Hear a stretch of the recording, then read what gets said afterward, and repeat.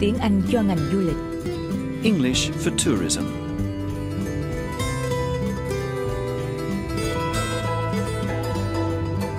Của Liên và toàn ban tiếng Việt Đài Úc Châu xin thân chào quý bạn. Hôm nay, của Liên sẽ mời quý bạn theo dõi bài học 13 trong loạt bài tiếng Anh căn bản cho ngành du lịch và phục vụ.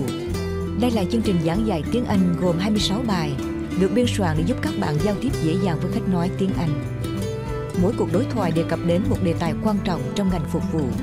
Xin các bạn đừng lo lắng khi thấy mình không hiểu bài vào lúc đầu. Hầu hết cuộc đối thoại sẽ được nhắc lại, giải thích và thực hành ngay trong bài này hay trong những bài sau. Cứ cuối mỗi 2 bài, các bạn sẽ được nghe toàn bộ cuộc đối thoại. Và các bạn có lẽ sẽ cảm thấy ngạc nhiên không ít khi thấy mình chẳng những có thể hiểu được rất nhiều mà còn tự nói được nhiều câu tương tự đến như thế.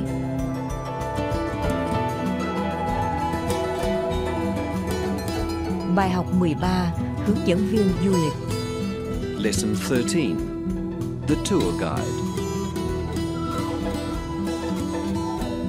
Thưa các bạn, chúng ta đã đi được gần nửa quãng đường trong loạt bài tiếng Anh cho ngành du lịch. Vì vậy, chúng ta sẽ phải ôn lại một số từ ngữ và câu nói các bạn đã học từ đầu đến giờ. Trong bài học 13, các bạn sẽ thực tập và triển khai những câu như Can I help you? cũng như những kiểu nói cần thiết khi giới thiệu. Các bạn cũng sẽ học cụm từ có tác dụng làm cho lời đề nghị trở nên dễ nghe hơn. Ngoài ra, các bạn sẽ luyện tập cách diễn tả giờ giấc nữa. Thế nhưng bây giờ trong phần đầu cuộc đối thoại, cô Mona White và cha cô ông Jack Webber muốn thuê một hướng dẫn viên du lịch. Họ yêu cầu anh Leo giới thiệu cho họ một người.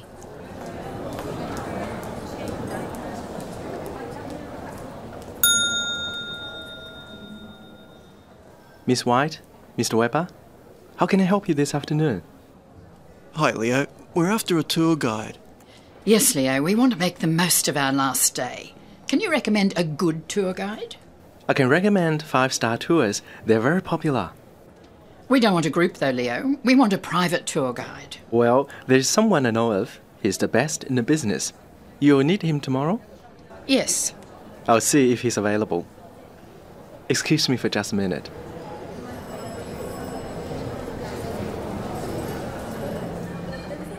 Bây giờ, mời các bạn nghe lại cuộc đối thoại bằng cả tiếng Anh lẫn tiếng Việt.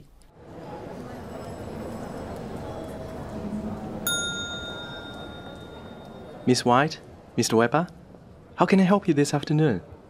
Chào cô White, chào ông Webber. Chiều nay quý khách có cần nhờ tôi gì không? Hi, Leo. We're after a tour guide. Chào anh Leo, chúng tôi cần một hướng dẫn viên du lịch. Yes, Leo, we want to make the most of our last day. Can you recommend a good tour guide? Đúng thế, anh Leo à, chúng tôi muốn tận hưởng ngày cuối cùng ở đây. Vậy anh có thể giới thiệu cho chúng tôi một hướng dẫn viên du lịch thành thạo không? I can recommend 5-star tours. They're very popular. Tôi có thể giới thiệu dịch vụ du lịch 5 star. Họ được nhiều người ưa chuộng lắm. We don't want a group though, Leo. We want a private tour guide. À, anh Leo này, chúng tôi đâu có muốn thuê cả một nhóm hướng dẫn viên du lịch. Chúng tôi cần một hướng dẫn viên du lịch riêng thôi. Well, there's someone I know of. He's the best in the business. You'll need him tomorrow? À, được rồi, tôi biết một người. Anh ta là người xuất sắc nhất trong nghề này. Quý khách cần anh ta vào ngày mai phải không? Yes. Dạ vâng. I'll see if he's available. Excuse me for just a minute. Để tôi xem anh chàng ấy có rảnh không nhé. Xin ông và cô cảm phiền đợi tôi một lát. Xin các bạn để ý xem anh Leo chào hai vị khách như thế nào nhé. Miss White, Mr. Webber, how can I help you this afternoon? Chào cô White, chào ông Webber. Chiều nay quý khách có cần nhờ tôi gì không? Trước đây chúng ta đã tập nói câu Can I help you? Trong lần này, khi thấy cô White và ông Webber tiến về phía bàn của mình, anh Leo biết là họ muốn tìm hiểu hay yêu cầu chuyện gì đây. Thế là anh hỏi How can I help you? kèm theo 2 chữ This afternoon. bởi vì đây là cụm từ chỉ thời gian trong ngày vào lúc anh hỏi câu này. Chúng ta hãy thử thực tập nhé. Mời các bạn nghe và lặp lại. How can I help you? How can I help you? How can I help you today? How can I help you this morning? How can I help you this afternoon? How can I help you this evening?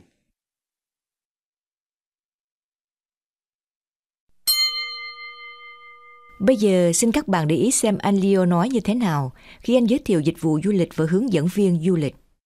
I can recommend 5-star tours. Tôi có thể giới thiệu dịch vụ du lịch 5 star. They're very popular. Họ được nhiều người ưa chuộng lắm. He's the best in the business. Anh ta là người xuất sắc nhất trong nghề này. Xin các bạn nghe và lặp lại. I can recommend 5-star tours. They're very popular. He's the best in the business. Bây giờ các bạn hãy để ý xem anh Leo nói như thế nào khi anh xin khách chờ đợi giây lát. Excuse me for just a minute. Xin quý khách cảm phiền đợi tôi một lát. Xin các bạn nghe và lặp lại. Excuse me for just a minute.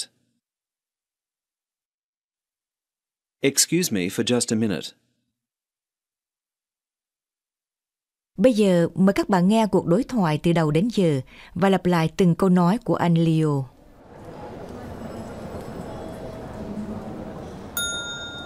Miss White, Mr. Weber, how can I help you this afternoon?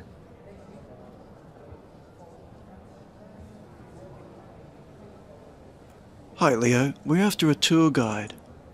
Yes, Leo, we want to make the most of our last day. Can you recommend a good tour guide? I can recommend 5-star tours.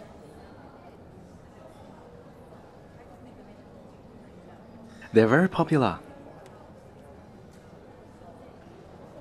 We don't want a group though, Leo. We want a private tour guide. Well, there is someone I know of. He's the best in the business. You'll need him tomorrow? Yes. I'll see if he's available. Excuse me for just a minute.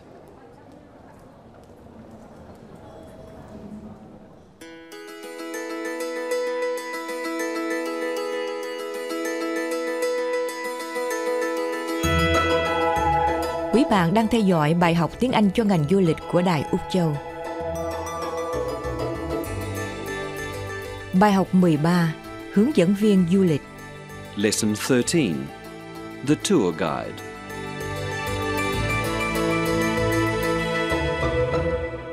Xin các bạn lắng nghe những từ ngữ và các cụm từ mới trong khi tiếp tục theo dõi cuộc đối thoại. You're in luck. He is available tomorrow. Excellent. When can we speak with him? He can meet you today if you like. Fine. What time? 3 o'clock. He said he can meet you here in the lobby. What's his name, Leo? Mr. Lair. Thanks, Leo. My pleasure. Bây giờ xin các bạn nghe lại cuộc đối thoại vừa rồi bằng cả tiếng Anh lẫn tiếng Việt. You're in luck.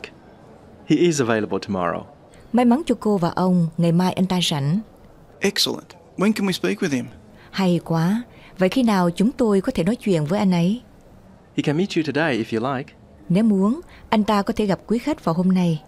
Fine. What time? Được rồi, lúc mấy giờ vậy? 3 o'clock. He said he can meet you here in the lobby. Lúc 3 giờ, anh ta nói là anh ta có thể gặp quý khách tại phòng đợi ở đây. What's his name, Leo? À, anh Leo này, thế anh ấy tên gì? Mr. Lair. Tên là Lê. Thanks, Leo. Cảm ơn anh Leo nhé. My pleasure. Dạ, không có chi. Xin các bạn để ý câu sau đây. He can meet you today if you like. Nếu muốn, anh ta có thể gặp quý khách vào hôm nay. If you like. Nếu ông, bà, anh hay chị muốn. Đây là kiểu nói thật phổ biến có công dụng giúp câu đề nghị nghe êm tai hơn. Cụm từ này có thể được đặt ở đầu câu hay cuối câu. Mời các bạn nghe và lặp lại. He can meet you today if you like. If you like, he can meet you today. You can take a cab if you like. If you like, you can take a cab.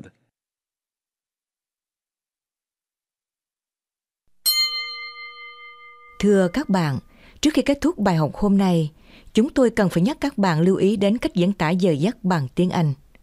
Anh Leo nói 3 o'clock. có nghĩa là 3 giờ.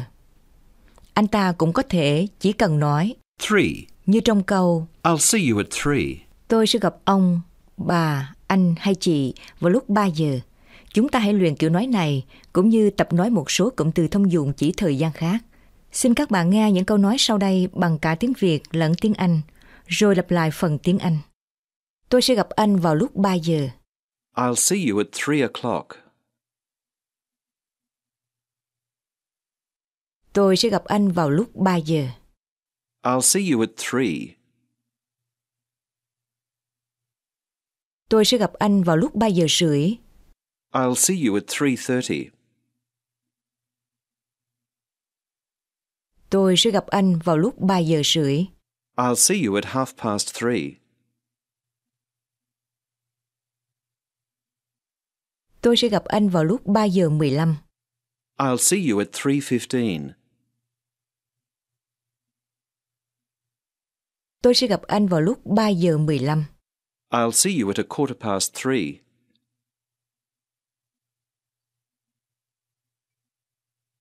Tôi sẽ gặp anh vào lúc 3 giờ thiếu 15. I'll see you at 2:45.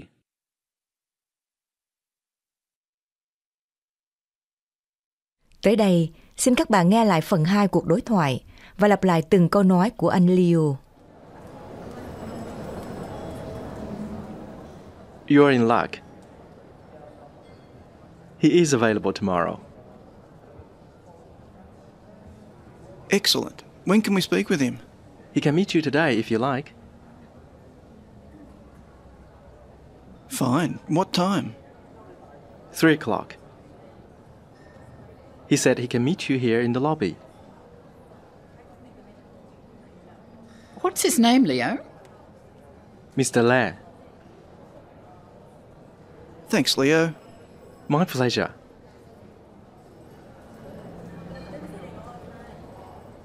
Bây giờ, xin các bạn theo dõi toàn bộ cuộc đối thoại trong bài này.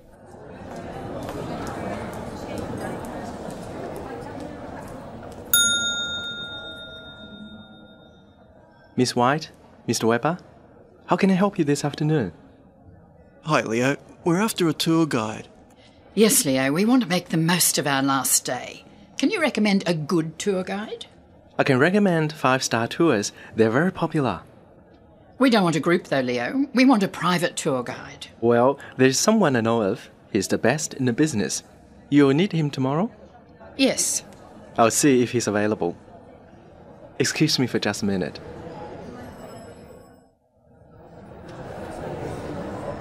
You're in luck. He is available tomorrow. Excellent. When can we speak with him? He can meet you today if you like. Fine. What time? 3 o'clock. He said he can meet you here in the lobby. What's his name, Leo? Mr. Le. Thanks, Leo. My pleasure.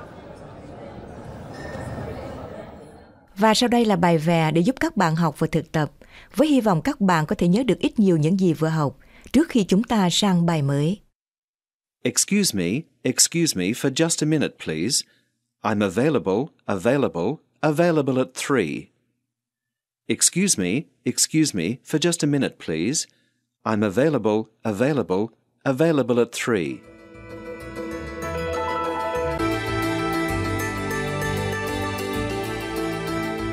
Thưa quý bạn, Tiếng Anh cho ngành du lịch là loạt bài do Dịch vụ Giáo dục Đa văn hóa dành cho người trưởng thành biên soạn. Và đây là tổ chức chuyên giảng dạy ngôn ngữ uy tín nhất nước Úc. Trong bài học 14 vào kỳ tới, chúng ta sẽ tiếp tục nói về đề tài hướng dẫn viên du lịch. Vậy mời quý bạn nhớ đón nghe.